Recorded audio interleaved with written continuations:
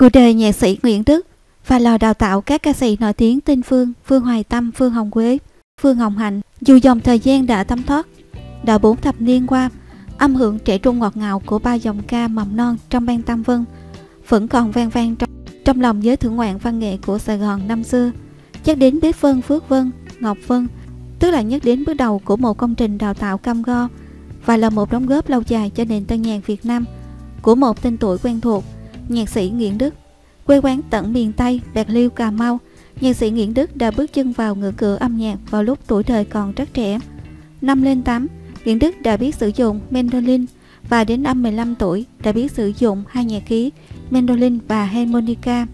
Cùng một lúc trong chương trình Chọn lựa tài tử do ông Nguyễn Đức, Hoàng Cao Tăng, Đài Phát thanh Pháp Á tổ chức vào năm 1953, nhạc sĩ Nguyễn Đức bắt đầu dạy hát và thành lập nhóm Tràng Đông. Trong bước đầu dấn thân vào việc thực hiện công trình tuy lý thú nhưng đầy khó khăn này, nhạc sĩ Nguyễn Đức chú trọng đến các em thiếu nhi, đa số là các em gái tuổi từ 12 tới 13, và đã lựa chọn 3 em để thành lập ban Tam Vân, Bích Vân, Phước Vân và Ngọc Vân. Ban Tam Vân có lối trình diễn rất đặc biệt, vừa nhảy thiết hài, vừa sử dụng maraca, tambourine và hát ba bè. Một tam ca kích động nhạc này từng trình diễn trong các chương trình đại nhạc hội và vài khiêu vũ trường tại Sài Gòn. Song song với việc thành lập ban Tam Vân, nhạc sĩ Nguyễn Đức còn đào tạo thận đồng Phương Lan và ca sĩ Thanh Phong. Lúc ấy mới 12 tuổi, sau này chính nhạc sĩ Nguyễn Đức đã đưa Thanh Phong về hợp tác với Phương Đại và Duy Mỹ để thành lập ban Sa Băng, đã một thời vang tiếng trên đài phát thanh và đài truyền hình Việt Nam trước năm 1975. Vào những năm vàng son của nền tân nhạc Việt Nam, giới yêu nhạc Sài Gòn không ai là không biết đến những dòng ca nổi tiếng một thời như Hoàng Anh, Thanh Lan, Kim Lan, Quốc Dũng, Anh Thoại. Ngoài ra, người ta còn nhớ đến các cô ca sĩ có nghệ danh bắt đầu bằng chữ Phương như Phương Hồng Quế, Phương Hồng Hạnh, Phương Hoài Tâm, Phương Hồng Ngọc. Có rất nhiều người đã thắc mắc về cách đặt tên này. Lúc sinh thời, nhạc sĩ Nguyễn Đức đã đích thân kể một câu chuyện này trên đài LFA như sau. Đó là khoảng thập niên 1960, ông có học trò tên là Phương, 12 tuổi, xinh đẹp và hát rất hay, là học trò mà ông vô cùng yêu mến. Một hôm, Phương xin phép thầy về nhà ở Đà Lạt thăm cha mẹ. 2 tuần sau sẽ trở lại. Tuy nhiên chỉ 1 tuần sau đó thì ông được cha mẹ của Phương gọi báo tin rằng Phương đỡ mất đột ngột vì bệnh thương hàn. Nhạc sĩ Nguyễn Đức vô cùng đau xót nên đã đặt tên Phương cho các học viên nữ ưu tú xuất hiện vào giai đoạn đó. Và một số ca sĩ bắt đầu bằng chữ Phương như Phương Hồng Hạnh, Phương Hồng Quế, Phương Hoài Tâm, Phương Hồng Ngọc, Cẩm Hồng. Đó đều là những công trình đào tạo của nhạc sĩ Nguyễn Đức từ năm 1960. Cũng trong năm đó, nhạc sĩ Nguyễn Đức đã thành lập ban Việt Nhi ở Đài Phát thanh Quốc gia vào năm 1962, cho ra đời ban Nhi đồng Sa Băng. Cả hai quy tụ khoảng 40 em thiếu nhi. Về sau, vì số lượng quá đông, ông có lập thêm ban gia đình văn nghệ Nguyễn Đức trên làn sóng của Đài truyền hình Việt Nam, đài số 9, gồm có 4 ban hợp ca nữ, mỗi ban có 14 ca sĩ và mỗi năm đều có mặt trên màn ảnh thời sự chiếu ở các rạp chiếu bóng để mừng xuân.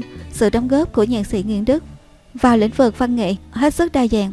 Ngoài việc đào tạo ca sĩ và hướng dẫn tài năng trẻ, nhạc sĩ Nguyễn Đức còn đào tạo xướng ngôn viên cho các đài truyền thanh và truyền hình như Bạch Yến, Xuân Kiều, Phương Hồng Trinh. Ông cũng từng là cố vấn văn nghệ cho các đài truyền thanh và truyền hình Tiếng nói Thủ đô, chương trình Nha động viên, chương trình Người cày có ruộng của phòng nông nghiệp. Người nghệ sĩ đa tài này rời khỏi quê hương và đến định cư ở Toronto vào tháng 11 năm 1991. Sự góp mặt của nhạc sĩ Nguyễn Đức tại Toronto đã thổi một luồng gió mới sinh động vào những hoạt động văn nghệ của thành phố thương mại này. Kiếp tầm phải tiếp tục nhả tơ, mặc dầu tuổi đời đã cao, sức khỏe kém, nhạc sĩ Nguyễn Đức vẫn tiếp tục con đường đã định sẵn, phục vụ âm nhạc, phục vụ giới trẻ. Lòng tiếc tha mang tâm hồn của tầng lớp trẻ Việt Nam ở hải ngoại trở về với nét đẹp quê hương qua cung đàn tiếng nhạc. Trong niềm hội vọng đó, nhạc sĩ Nguyễn Đức đã tham gia trong chương trình Việt ngữ để hướng dẫn cho một số giáo viên về ký âm Pháp để tập hát cho học sinh Việt Nam. Ngoài ra, nhạc sĩ còn giúp đào luyện một số tài năng trẻ say mê âm nhạc có cơ hội trở thành ca sĩ chuyên nghiệp. Trong chiều hướng đó, nhạc sĩ Nguyễn Đức đã quy tụ được một số giọng ca đầy triển vọng vào năm 1993. Nhóm Bừng Sáng ra đời tại Toronto với tiếng hát của Hoàng Vũ, Minh Nguyện, Tử Lê, Lan Hương, Ái Ly, Huy Khang, Thùy Trang, Xuân Hằng và Thái Hòa. Được sự hướng dẫn tận tình của người nhạc sĩ và cũng là bậc thầy giàu kinh nghiệm, nhóm Bừng Sáng đã hoạch định cho mình một hướng đi trong tương lai. Đoàn kết luyện tập chu đáo với những tiết mục mới lạ, mong đem lại cho giới mộ điệu một làn gió mới cho không khí văn nghệ ở Toronto. Bước thời gian sẽ không bao giờ ngưng động và mỗi ngày qua sẽ để lại trong lòng người nghệ sĩ nhiều kỷ niệm khó quên. Giờ đây với tuổi đời cao, mái tóc phai màu, nhìn lại quá khứ, suốt đoạn đường dài, nhạc sĩ Nguyễn Đức đã sống và cống hiến từng hơi thở mình cho giới trẻ và cho tiền đồ của nền tân nhạc Việt Nam. Rồi đây, nếu có lúc nào đốt lò hương cũ, so phím tơ xưa, người nghệ sĩ lão thành chắc sẽ cảm thấy mãn nguyện, vì trong những công trình và những gắn bó yêu thương đã ràng buộc đời nghệ sĩ theo từng bước hưng phong của làng âm nhạc Việt Nam. Vào năm 2015, sau thời gian định cư ở Mỹ, ông về Việt Nam sống. Sau 1 tháng, tức ngày 25 tháng 5, ông qua đời vì bệnh già, hưởng thọ 87 tuổi. Ngày 28 tháng 5 năm 2015, linh cữu của nhạc sĩ Nguyễn Đức đã được đưa đi hỏa táng tại Bình Hưng Hòa, thành phố Hồ Chí Minh. Nghệ sĩ Tú Trinh, người đến viếng đám tang của nhạc sĩ Nguyễn Đức, đã cho biết các ca sĩ là học trò của ông gồm Hoàng Oanh, Phương Hoài Tâm, Phương Hồng Hạnh, Thanh Lan, Kim Loan, Thanh Phong, Bích Thủy, Hồng Điệp, Phương Hồng Quế, Phương Hồng Ngọc, Quốc Dũng, Xuân Kiều. Cho đến nay, một số học trò của ông vẫn còn được khán giả yêu mến. Tang lễ của nhạc sĩ Nguyễn Đức tổ chức tại chùa Long Hoa, số 44, đường Trần Minh Quyền, quận 10, thành phố Hồ Chí Minh. Đông đảo khán giả mùa điệu và các đồng nghiệp học trò đến thắp hương tiễn biệt người nhạc sĩ tài hoa, có công góp phần đào tạo nguồn nhân lực cho làng nhạc Việt, và nhiều người trong số họ không phụ lòng thầy, tỏ sáng trên con đường nghệ thuật. Chúc kỷ niệm với nhạc sĩ Nguyễn Đức. Tôi quen biết nhạc sĩ Nguyễn Đức tính đến nay cũng ngót 20 năm. Khởi đầu sự quen biết này cũng khá thú vị. Số là một hôm đang ăn cơm, tôi nhận một cú phone mà đến nay tôi vẫn nhớ hoài. Alo, giọng khàn đục của một ông già miền Nam. Alo, dạ ai đó? Tôi đáp, dạ, tôi là Nguyễn Đức, vui lòng cho tôi nói chuyện với nhạc sĩ Phan Đi Tấn. Dạ tôi đây, xin hỏi ông. Nguyễn Đức nào, thưa có việc gì không? Dạ tôi là nhạc sĩ Nguyễn Đức, người sáng lập Ban Việt Nhi ở Sài Gòn trước năm 1975. Chào nhạc sĩ, tôi nghe danh nhạc sĩ Nguyễn Đức trước năm 75, hồi còn ở trong nước lận. Hân hạnh được quen biết anh, mà sao anh biết số phone của tôi vậy anh? Thì ông Phúc cho. Tuần rồi, ông nhà văn Lê Văn Phúc bên Washington gọi tôi nói với các văn nghệ sĩ ở Toronto, trong đó có nhắc đến tên anh. Tôi có xin số phone của anh để liên lạc. Cuối tuần này rảnh không, mời anh ghé nhà tôi chơi. Nè nhớ mang theo bản nhạc lý Con Sáo Bạc Liêu của anh cho tôi xin nghe. Giọng tịch toạc thân tình trở nên sôi nổi. Bạc Liêu là quê tôi mà, anh có sẵn viết đó không? Địa chỉ nhà tôi nè. Nói là nhà chứ thật ra vợ chồng nhạc sĩ Nguyễn Đức sống trong một khu nhà già cách chỗ tôi ở khoảng 15 phút lái xe. Lần đầu tiên tôi tới gặp lúc anh đang chăm sóc cho vợ. Anh tâm sự, tôi mới biết chị bị bệnh xương chân, thấp khớp kinh niên, lại thêm chứng thần kinh tọa và áp huyết cao. Nhìn cảnh hai ông bà già lụm cụm nương tựa nhau sống trong một căn phòng sơ sệ chật hẹp mà thương.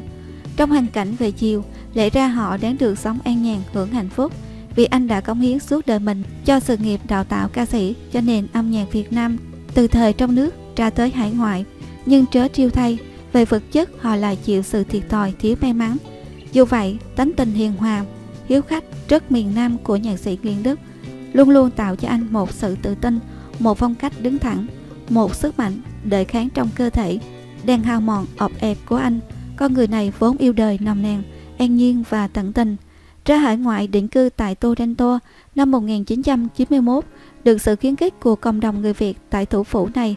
Năm 1993, anh lại hăng hái tiếp tục mở lớp dạy nhạc. Nhớ có lần tôi tới thăm vợ chồng anh, lại gặp anh đang dịu chị ngồi lên ghế nhìn ra cửa sổ cho khuây khỏa tinh thần, trong khi ở góc đằng kia có một cô bé đang tập hát. Nhìn đôi môi tròn vo đang hồn nhiên luyện giọng, gợi cho tôi nhớ những mầm non trong Ban Việt Nhi ngày xưa do nhạc sĩ Nguyễn Đức thành lập ở Sài Gòn, nay đã thành danh. Từ Hoàng Anh, Kim Loan, Thanh Lan, Phương Hồng Quế, Phương Hoài Tâm, Phương Hồng Hạnh, Phương Hồng Ngọc, từ thời trong nước cho đến Phương Diễm Hạnh, Phương Thảo Ngọc, Phương Minh Nguyệt, Tường Vi, Tuấn Tài, Từ Lê, Xuân Yên ở ngoài nước. Tôi không phải là phóng viên hay nhà báo gì, nhưng lúc vui miệng tôi hỏi cách thức đào tạo ca sĩ ra sao thì anh cho biết tôi thích đào tạo những người chưa biết hát, chưa biết gì về âm nhạc. Phương pháp đào tạo một ca sĩ của tôi đòi hỏi trước hết là cách phát âm cho chuẩn, cho thật đúng. Nhạc sĩ Nguyễn Đức trở nên sôi nổi hát Cuộc đời vẫn đẹp sao, tình yêu vẫn đẹp sao. Tôi hỏi tiếp tại sao gọi là lò Nguyễn Đức. Anh cười nói vì phụ huynh của các em học hát thích cách dạy của tôi nên họ vui miệng gọi vậy. Có lần ca sĩ Hoàng Lệ mời nhạc sĩ Nguyễn Đức, họa sĩ Hoàng Đức, ca sĩ Nhất Di và tôi tới lít đêm màu hồng nghe nhạc. Lai rai vài sợi, lúc cụm ly, tôi mới phục tửu lượng của anh Nguyễn Đức. Ngần ấy tuổi đời mà nốc rượu như nước lã. Anh không phải là con sâu rượu, cũng không phải là đệ tử của Lưu Linh, nhưng ai qua mặt anh về lượng tửu cũng khó. Cùng ly bạn bè, cùng bàn xong, anh lướt qua mấy bàn khác cùng tiếp với các bạn trẻ. Tay cầm ly rượu, vừa đi anh vừa nhún nhảy theo điệu nhạc kích động. Yêu đời làm tôi nhớ cái hồi tôi còn độc thân. Bẵng đi một thời gian không liên lạc, tôi nghe anh đưa chị về Việt Nam rồi được tin chị qua đời tại hội chợ Tết Ất Mùi do cộng đồng người Việt New York tổ chức. Tôi lại gặp anh và họa sĩ Nguyễn Đức. Đó là lần cuối cùng tôi gặp anh cho đến khi nghe tin anh về Việt Nam. Khoảng 1 tháng sau thì anh mất.